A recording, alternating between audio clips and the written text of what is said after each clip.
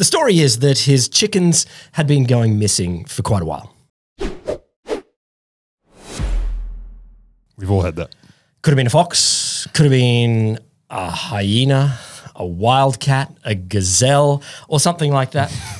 Maybe they'd been sucked into the ground in some sort of underground vortex thing. Gazelle. Notorious chicken thief, the gazelle. Anyway, the owner of the chickens, and sadly his name has been lost to history, Okay. put it out of his mind, and he went back to his regular life. Do you know, my father-in-law told me he has chickens, and whenever he gets a new dog, what you do is, because he lives on property, when you put the dog in a bag, then you take you take it in the chicken coop and you rough it up a little bit, and then you open the bag and it looks around and goes, holy shit, those chickens kicked the crap out of me, and it never goes and kills the chickens. He's never tested that. I don't endorse this. The Wholesome Show doesn't endorse anything to do with cruelty to animals. Nothing. He claims he's never done it, just he heard about it. He heard about it. Yeah. So the dog pops his head out the bag and goes, oh my God, these things are brutes. I'm not going to go near them ever again. Look, I get it. I get it. Okay. So our friend, the chicken loser, goes back to his life. He's eating food, he's going to work, and he's renovating his house. But then one day in 1963, he apparently, supposedly, saw a small chicken slip through a crack in his basement wall that had emerged during his renovation. The wall emerged or the chicken? The crack. The crack emerged and the crack hadn't been there before. Oh. And the chicken went through and didn't come back. And he's like, what in hell? Anne Frank the chicken. What in hell? Okay. So he did what anyone would normally do. He goes down into his basement with a sledgehammer and takes to the wall to think, can I get the chicken out with my sledgehammer? Hits the wall with a sledgehammer. Sledgehammer goes through like you wouldn't believe. He thought it was hard rock, but it was not. It was through to the other side. What a shock. And behind the wall was a tunnel. Could you resist? No. You walk down the tunnel. The tunnel leads to a second tunnel. Second tunnel leads to a third tunnel. And then eventually to an intricate system of rooms, houses, wells, ventilation shafts, stores, schools, churches, stables, and wineries. It goes 18 stories deep beneath his tower, beneath the town. All of this is underground. All of this is underground. 18 stories deep beneath the Turkish town of Derinkuyu. This is a boyhood dream come true. Oh. Like, I found an underground invisible city. No. I know. I heard this story and heart palpitations. The idea that in your basement is a door to a hidden city. That's awesome. Yeah. 18 stories deep. It's got wineries, it's got schools, it's got churches, it's got everything a community of 20,000 people would need to live for up to 3,000 years. Well, as in, like, they're still going to get food and stuff like that. But people had been living. That was going to be a question. People had been living in this town, this ancient city of Elingubu. People have been living there for 3,000 years.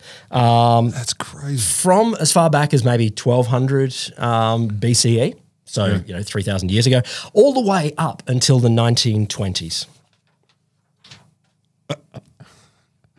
And as you guessed, like that story makes me joyfully happy. Like the idea, as you said before, of discovering a hidden city underneath your house is just like, wow. You'd never see me again.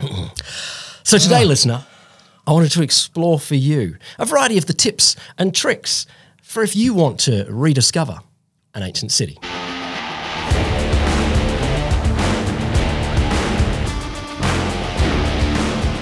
Welcome to The Wholesome Show. The podcast that explores the secret passageways and tunnels of the whole science. Thank you. I'm Will Grant. I'm Roderick the Tunnel Borer Lamberts. Tunnel Borer. So how would we find our cities of gold? I'm going to do this as... Well, you'd get chickens. Yes, chickens. Aside from chickens, this is a lucky dip. You draw a method out of the hat, and I'll tell you about some clown who used that method. Rummage, rummage, rummage. Dynamite. Yeah, close. Dynamite. Dynamite. You sure it's not dynamite? Carry on. This guy, this is a sad story of discovery. I discovered. Look what bits of what I discovered. Heinrich Schliemann grew up with a passion for the ancients. Jewish guy by any chance? No, I don't know. He's German.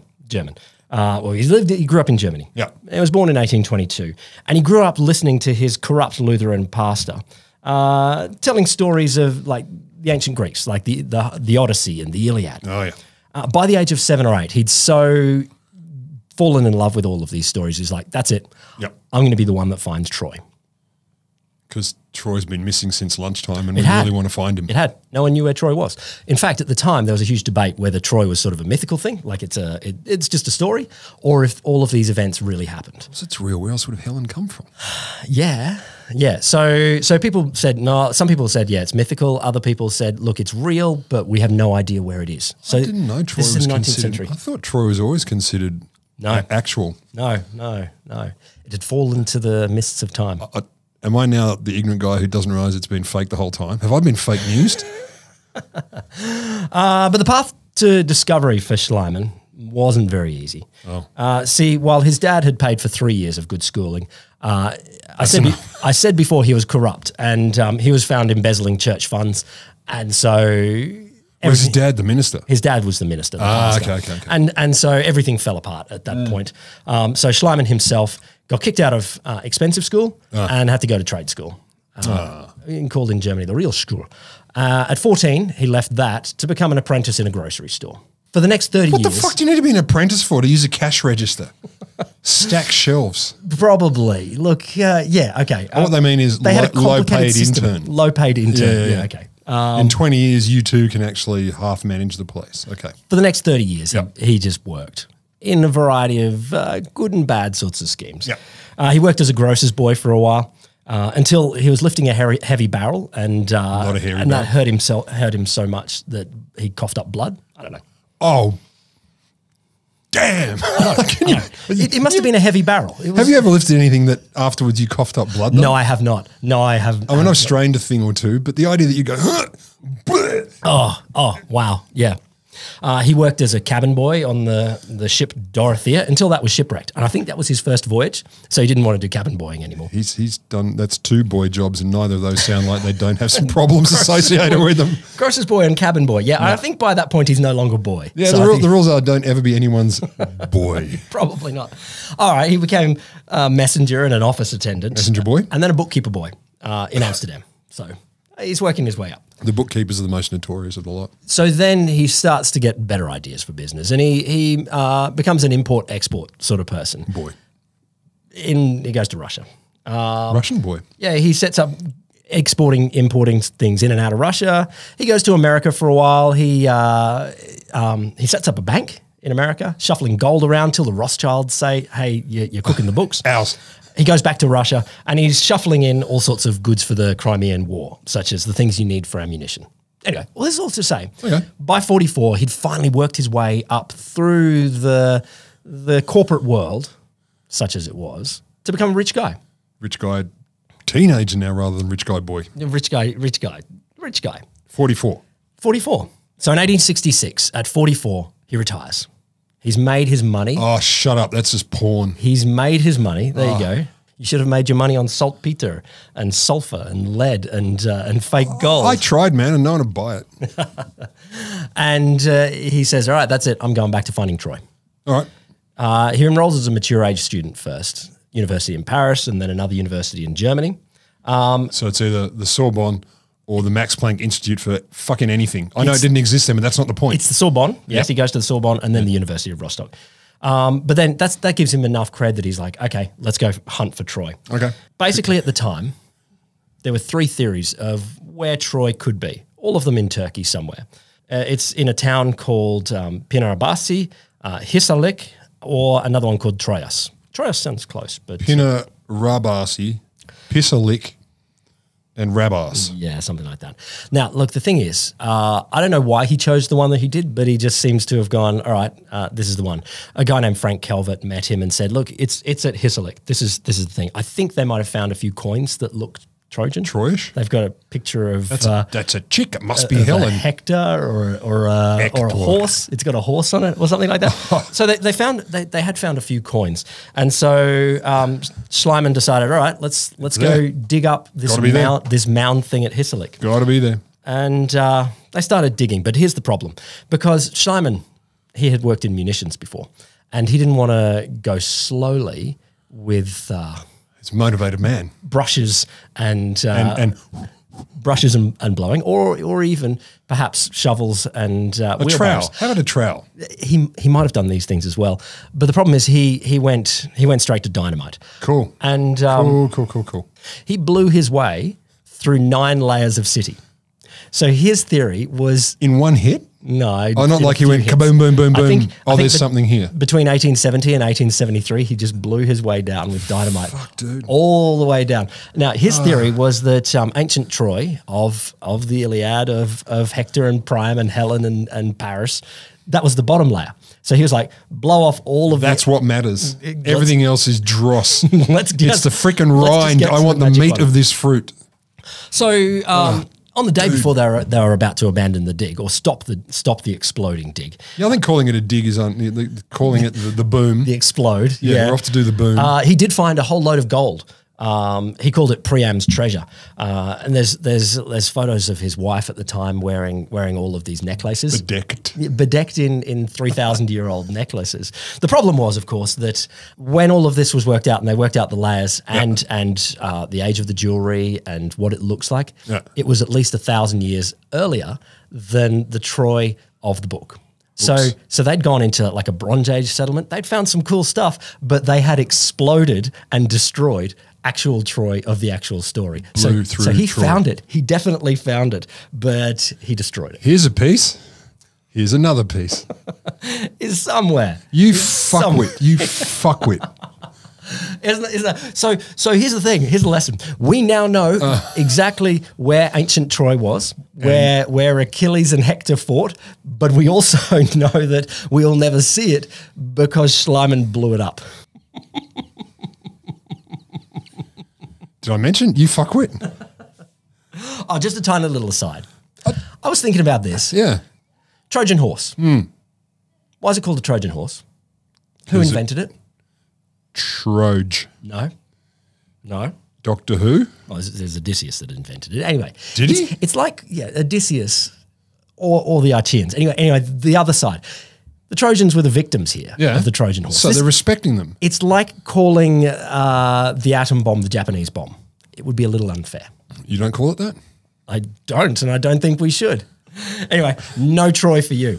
All right, give me a new one. Fucking wanker. I mean, fucking wanker. Old things tend to be brittle. Delicate. This makes it better for They me don't to survive rummage the around dynamite. because I'm in a bad mood now. Follow the coins. All right, this is actually a pretty decent method for finding an ancient city. Metal detector on the beach. You could start there. I would. You could start there. Didn't And you ever see that? Were you as a kid, did you ever watch people with a metal detector and think, oh my God, the shit they must find? Only 1,000,000%. Like me as a kid, I imagining literally under every beach is 15% chance of pirate treasure. Fucking gold mine. And with that one as well. I love that. There's the treasure that's out there. I've got a little list of the treasure that is still out there that is just worth a lot. Is that what keeps you going at night? Like, I'm having a bad day at work. I'm going to look at the list. It's not. I would never be the weird person that becomes a treasure hunter, but it sounds so cool. Maybe between us we can work out a way to step over. We could do that. Bumbling treasure hunters. Yeah, fucking idiots. Relying on some people who stumbled on it by accident premise. Alexander the Great invaded Everywhere. a lot. Everywhere. Wasn't the biggest empire, but it's up there. Bigger than mine. He stretched all the way from Greece and Macedonia, Egypt, all the way to Beyond. the Himalayas. Like he went to northern. Are they a long way apart? I don't. You don't do maps. I really don't know. There, all the way. I'm not against them. all the way to there. I just don't have them in my head. Throughout his whole empire, he set up a whole bunch of cities and towns, and a whole bunch of them he called Alexandria. Why wouldn't you? That's why everywhere in America, because of your exploits, it's called Williamsburg. Or I just like the idea that you conquer, and everywhere I call them all Rod. I do. Every town I get into, this is Rod now. Welcome to Rod. Actually, I think he did name at least one after his horse, which is nice. Buttercup. One city in particular was... Alexandria? Yes. By any chance? It was Alexandria beneath the mountains. Under Zandria. It actually had two names. It's like Alexandria beneath the mountains. It's not an underground city. It's just up next to the mountains in the Hindu Kush. Like the foot. Yeah, at the foothills of the Himalayas in the Hindu Kush. Hindu Kush? Hindu Kush. Kush. Anyway, he set this up in 329 BC. Yeah. He left behind 3,000 of his men that sort of wanted to retire and tap out of the war game and just go from there. 3,000. All right, off you go. Yeah, I think there was a bunch of locals as well. And they yeah. The city thrived for centuries. Like it was a trading post between India and heading to the west, through Iran and over to Europe. I was just going to say Iran and Europe to the had a thriving Buddhist Greek community. The obvious combination. Yeah, well, because there was the Greeks that stayed there, and so they stayed there, and many of them became Buddhist. Greek Buddhism is one of the lesser known but it happened. Offshoots. Yeah, okay. it definitely happened. 1,000 years after Alexander, there's a Chinese traveller who wrote of it, saying that it had awesome fruit trees. I was hoping he said, my God, there were so many gems and things here, but he said there was awesome fruit trees. And these buggers are so Buddhist, plus figs. Yeah. Okay. But then it was lost. I don't know what happens. I don't know if, climate change, the sands of time or something like that. But the city faded from knowledge and faded a little bit from memory until the 18th or 19th century, when the British start going, all right, Alexander came here. This is cool. Let's look for this stuff. I just realised as an Englishman that everything in the world is mine. They did. All I have to do is look at it and it's mine. Actually, the guy who discovered it, he was English, but he was also on the run from the English. He was a deserter from the East India Company. Oops. Faked his own death. Then he travelled around northern India and up into Afghanistan for years and years as a weird fraud, spy, fake doctor, potential king. There's a story about maybe him being offered a kingdom at some time. He wrote famous graffiti in really weird spots. His name was Charles Mason. I like that you can be a deserter from a company. I find that fascinating. Not I resigned. That was a different. I know that was an odd company. It was a very different. It was, I think, the world's first country company. So while he was on the run up in this area of Afghanistan, he was still fascinated by the idea. He heard the rumors that Alexander came through here. Where could it have been that his town was? And so he would always ask people, "Are there any old tombs around here, or any old coins?" And for a long time, he didn't get any. But on the outskirts of Bagram, which is about 60 k's north of Kabul, you have to tell me. Duh. He recovered a single ancient coin. Ooh. And it was brought out by a villager after threats and glares from his Afghan escort. So he'd go around and he'd ask villagers, anyone got any old coins? Anyone got any old coins? Have a look at this guy. I think there were some other times where there was a whole bunch of threats for the old coins. I'm not really sure. Yeah, I'm feeling like threats and glares might be downplaying what really happened. It was common. Threats and glares were very common. But there may have been, maybe a clattering of swords and. There was this cool time. There's a good story of this guy, Charles Mason. He's a weird character. He escaped from some brigands who caught him. Fuck, I love that word. Brigands. A brigand. It's great. Because it sounds both lovely and terrible. They caught him in the night, but he had a whole bunch of opium on him, and so he stuffed their pipes so full of opium they couldn't even handle it. And they got so stoned and then they disappeared in the night. And I'm just like, good on you, man. That is cool. That's very clever. Anyway, once he'd found that old coin at Bagram and it had indications of, it had like a picture of Alexander on it. And they're like, okay, and some Greek writing. They're like, okay, this is cool. And then he started asking for more. And villagers, dozens more coins popped out, procured with difficulty as their owners were suspicious of my motives in collecting them.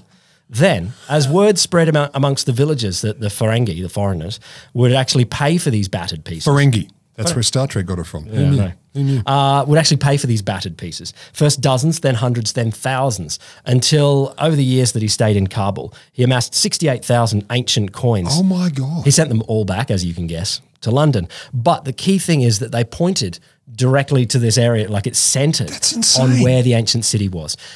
He went and found some ruins in this spot that is really quite clearly Alexandria in the Caucasus. You know what's cool about it, or not cool? Alexander probably built it in a strategically important location. Yeah. And strategically important locations don't change. Don't they? No, because much later, the Soviets also thought, it's a good place for airbase. And the Americans also thought, it's a great place for an airbase. And so sitting underneath Bagram airbase is Alexandria in the Caucasus. Hidden underneath the runway is this ancient city. I was just like, come on, man. I'm sick of men wanting to have little boy slappy fights. And literally covering over ancient history. Come on, man. Come on. Yeah, fuckhead. Oh, no, national security, man. All right, give me another one. Rummage. Leaning against a wall. I could do this. It's got to be the right wall. It could be the wall that your chicken has escaped into, or it could be a wall in Tel Mardik in Syria. Who hasn't leant on a wall in Tel Mardik in Syria, though? In the 1960s, archaeologists thought the ancient world was still sort of, separated into levels like Mesopotamia, like Iraq area, and Egypt and Anatolia, and not much else was going on. They thought that was the big spots of action, not much else, and probably further afield there was China and things like that. But they didn't think Rumor has it, they didn't think very much was going on in between them.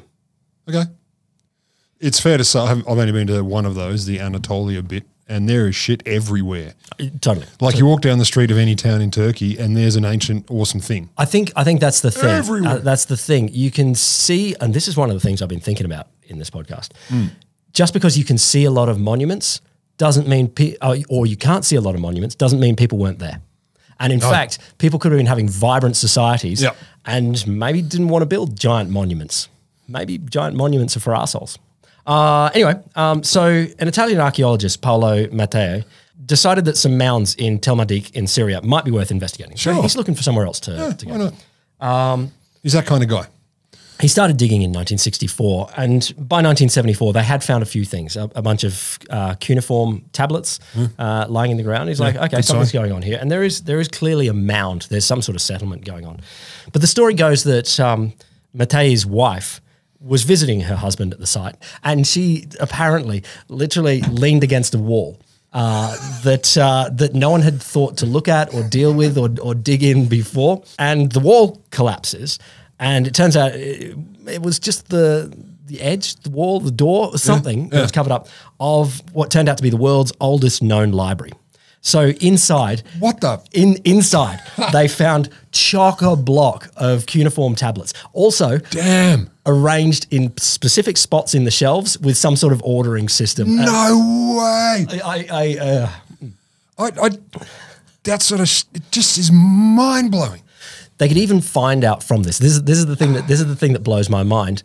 The tablets in there were enough in there that they could translate. Yep. Could tell them the name of the city. So they realized Alexandria. Ebla. That's what I meant. Not in Alexandria. This is much before. But they could translate the name of the city, and then they could work out it was an empire. The city itself was founded sort of in 5,500 years ago, developed into a trading empire, later into an expansionist power that covered a lot of northern Syria. It was built and destroyed like 3 times, and all of these records were kept in this library that was discovered. God, that's great. That is so good. What the hell? Why do we do the things we did when we could have just done like Indiana Jones shit? I like the accidental Indiana Jones, like that of falling through a wall or your chicken escapes into a crack. That's so good. I can't even imagine. And as a scholar, I think finding cool gold shit is awesome.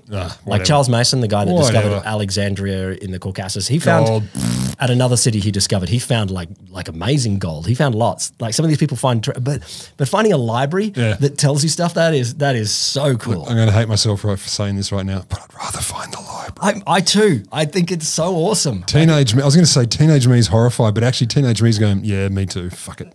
It's true. Give me another one. Rummage. Magnetometer. Magnetometer. All right, we're getting to some more modern methods now. So no longer just following a chicken through the crack, following the coins, or dynamiting. Following a chicken never goes out of style, though. That's not modern or ancient. That just is. So I do like to imagine it was a Benny Hill skit. Like most things should be. Helike was a Greek city on the northern coast of the Peloponnesus. So that's the lumpy peninsula bit of Greece. Peloponnesus means? Lumpy peninsula? Yes.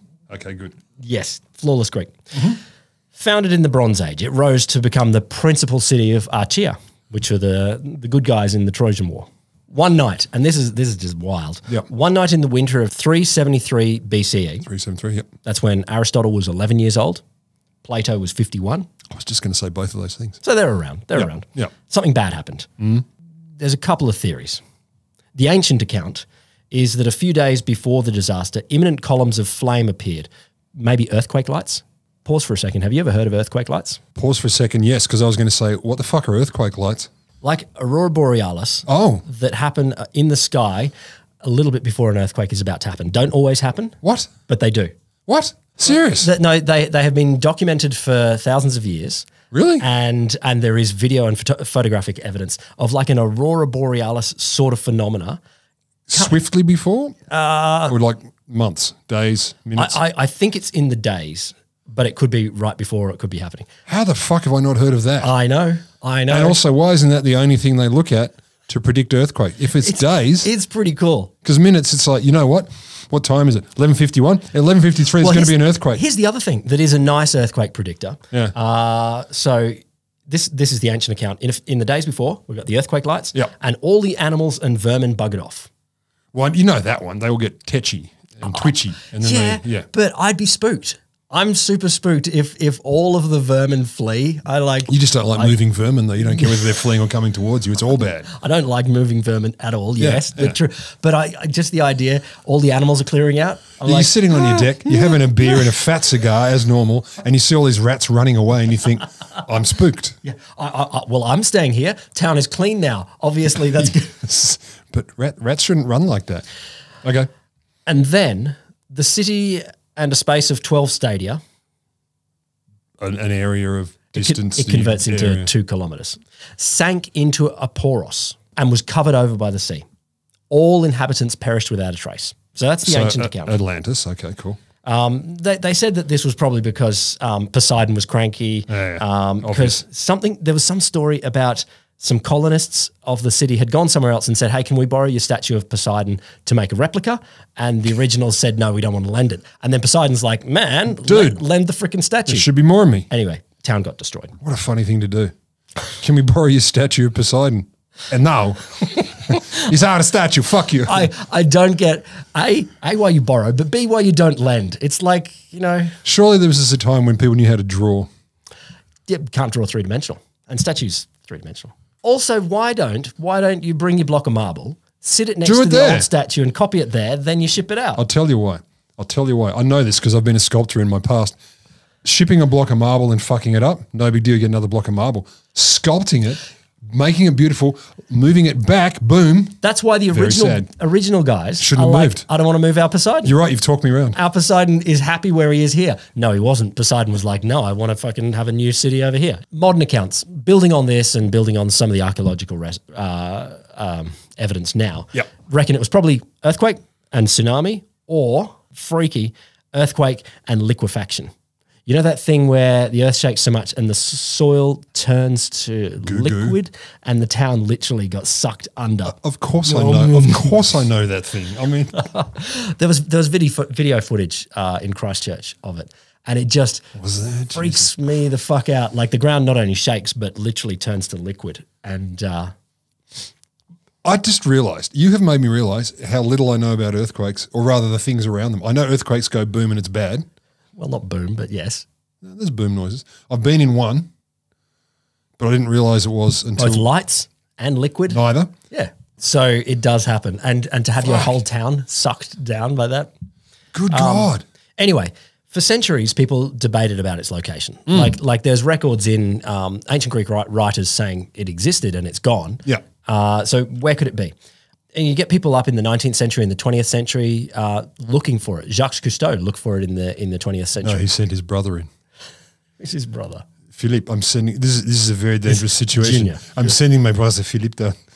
It was a known thing. He'd do it all the time. Did he? It was hilarious. He's always like, this is a very dangerous situation full of many hammerhead sharks. So I'm sending my brother Philippe. He didn't say so, but it was deeply, deeply implied. Anyway, well, fucked if I'm going down. I am Jacques. Jacques is a boss. Yeah, exactly. All the time. All the time. So most people accepted the tsunami idea.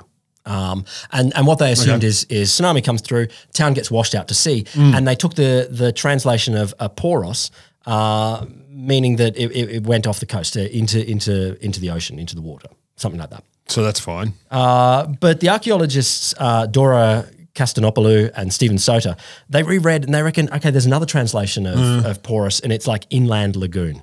So it could have been sucked into an inland lagoon. Okay. If the soil had liquefied like that, then maybe that's what happened. So in 1994, they carried out a magnetometer survey and started to find buried buildings. They found a Roman building in Delta, and then finally in 2001, they found the city of Helica using magnetometer to find cobblestones, clay tiles, pottery, all sorts of stuff in an ancient lagoon near the village of Rosamolos. Awesome. There you go.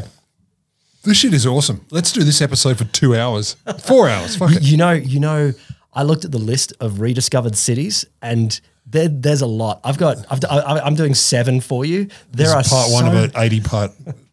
Well, actually, there's a tiny bit I'll do at the end, and this is the bit that jazzes me. So anyway, give me the next one. That's the bit? Can we just go straight to that? I'm already jazzed. This is crack. Listen to the locals. All right, I had to chuck this one in because this is one of the most famous stories of rediscovery because it is one of the best looking rediscovered cities in the world. Oh, we're going with attractiveness now. I like that. Oh, this is attractive because this is the city that you put up on top of a mountain. It's Machu Picchu. Did that get lost? Did that get lost? Yeah, kinda. Because people stopped climbing. No, but in Peru, the Inca civilization that had founded it, set it up, seems to have been possibly like the king's, like a pleasure resort sort of thing. Like you go up on the top and you hang out there. Like I think it was have a little rummage in the undies and eat something delicious. Yeah, I think it may have been one of the last places where Incas lived, but it originally set up as a sort of, that's where it's my cool retreat, which it looks awesome. It's up on top of the mountain. In Star Trek language, Risa, the pleasure planet. The two of you listening know who I'm not talking about. They know. Oh, old Star Trek. In 1911, American historian and explorer Hiram Bingham, he traveled to the Cusco region looking for an old Inca capital. Yep. There was the idea that there was something around. And he asked local villagers, and they're like, all right, cool. So the local villager, Melchor Arteaga, said, yeah, I'll take you up to the top. Here's Machu Picchu. So Hiram, but you got to move as quickly as I do. Good luck with that, champ. Yeah, probably. Hiram Bingham never really claimed to be the discoverer of Machu Picchu. He was the archaeologist who showed it to the rest of the world. Okay. You know, weary from hiking for hours, suddenly we found ourselves in the midst of a jungle-covered maze of small and large walls. Surprise followed surprise until eventually there came the realization they were in the midst of the most wonderful ruins as ever found in Peru. He took the first photos. I mean, this is 1911. This is not heaps of them. Yeah, not heaps. Took the first photos, wrote it up in Harper's Bazaar, and people back in America were like, "Whoa, this is some cool stuff." He did a bunch more trips, clearing it out and showing what's there. That's awesome. He definitely claimed to show it to the rest of the world. Yeah, but the locals knew. So he discovered it for white people. He just said, well, he didn't discover it for white people because when he got there, he found graffiti from a guy named Agustin Lizarraga, who'd written in charcoal, basically, I was here, 1902. So 10 years before, other people had been there. And there's stories of other non-locals, so Germans going into the 19th century. People had been there a bunch of times. All right. Bingham was the first to take a camera. But here's the thing. Okay. Asking the locals, maybe they already know it's there. That does make sense. Give me the last one. Last rummage. Satellites.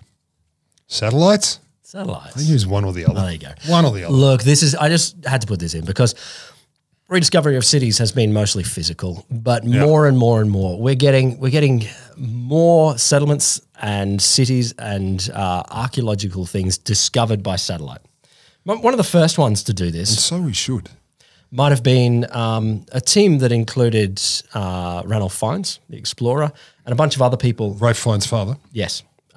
Used a bunch of NASA remote sensing satellites, ground penetrating radar, Landsat, photos from the Space Shuttle Challenger. They were looking for the lost city of Iram of the Pillars, somewhere on the Arabian Peninsula. I don't know much about it. It was an old trading post. And they found it using camel routes. So they could see underneath the desert using the ground penetrating radar and the Landsat program and stuff. You could see where these camel routes, and they converge. So all of these... How could you see them? There was trails or there's like dead camels strewn along the way? I think trails. Like it's trails of compaction. So you can see a difference in the blown sand compared to, okay, they've been compacted. There's been so damn many for so damn long. For thousands of years, camels and That alone is mind-blowing. And I love this That's idea wild. that hidden under there are sort of paths that no longer are visible to the eye, but they could see from space these camel trails all converging on a point. And That is cool as hell. for me as well, it's like one of the other big ones. So there's a bunch more that are using all sorts of satellite images or LiDAR, flying over the top of the jungle with a LiDAR plane. There's a city in, well, I want to say Mesoamerica. I think you should. Say it, man. I can't remember if this one's actually in Mexico or wherever. But anyway, it's a Mayan city that would have had, they reckon, up to 1 million people living in it. It's all been covered over by jungle, and a lot has decayed and come into ruins. And there were some temples and things that still stood. So there was an idea, okay, there's something there. But they do these LiDAR images and they're like, oh, we can see houses, palaces, elevated highways, all sorts of different things, mapping these causeways. And it's just mind-blowing it shows what you how can see. fucking arrogant we are about the past. Like, just, it breaks my brain. That might have been one of, if not the actual place where they started saying, we weren't the first people to grand scale agriculture things. Massively. If we change our perspective, we can see a lot. So I just want to give you, if you want to discover a hidden city. I do. There's a few out there that haven't been found. So this is just a short list. There's many more. Yeah. Cities that have been talked about in writing. So Atlantis, obviously. Yeah, well. You tell me we found it. Well, some people reckon Helica is the model for Atlantis. No, bought. I need to be better. Oh. Was there fancy technology? Like, was there Velcro there? If there wasn't Velcro, then it's not good enough. I like that you just want, well, A, Velcro, but B, fancy technology. If Atlantis existed, they weren't more advanced than the rest. What a letdown. What a letdown. We found Atlantis. It's some rock buildings in a puddle, and you're like, you're fucking kidding. It's roughly the same as all of the other Greek cities. No. Atlantis, we know, it was like Wakanda, only real. Okay, there's Ichitawa, which is, this would have been one of the capitals of the pharaoh Menemhat in Egypt. It's 4,000 years ago. That hasn't been found. There's probably some cool stuff there. So Egypt has not been properly LiDAR'd yet. Not properly. Yeah, we could do that. Turquoise Mountain, an Afghan city described as the wonder of the world, but destroyed by Genghis Khan's son. That hasn't been found yet. Well, he had a lot to live up to and it didn't quite work, so he just broke shit. Akkad, the war capital of the Akkadian Empire, which ruled Mesopotamia over 4,000 years ago. There are many cities still out there. There is much that beyond this. Like, this is just the ones that are talked about. Yeah, there are plenty of other places that are still out there. So here's the tips. If you want to find a city, A, go gentle. Don't blow it up. Don't blow it up. No. Don't destroy the city in your quest to get to the bottom there. Maybe work with the people who live there. They might have some ideas already. Yeah. They might have some coins, or they might actually know the city is there, and just work with them and say, I love that that's revelatory. It's like, what if you ask the locals? I never thought of this. Just fucking ask someone. But you know the problem with that is almost all the explorers are men and we never ask directions. No, why would you ask the direction? No, when you can just drive around in circles until you keep going. Then you'll find something, and if you don't, there's nothing to be fucking found. Every trip that I take, I use that how to get out of a maze strategy. Always take left-hand turns, and eventually you will get to your destination. Do you know the strategy I use? What? Someone tell me where to go. No, ridiculous. No, I know I have weaknesses. Well, only one. No sense of direction. Can't do maps? And maps. All right. But the last one. Yeah. And I think this is one of the key points of, as we shift in our thinking of archaeology and of ancient societies, they might look different. They might be very different from how we might have imagined. And there might be a whole, that we might not spot them from untrained eyes. And maybe people lived in very different ways. And what might be, a super mega capital of awesome may look a little bit different to now. Bunch of tents or Atlantis. High tech. Open your mind.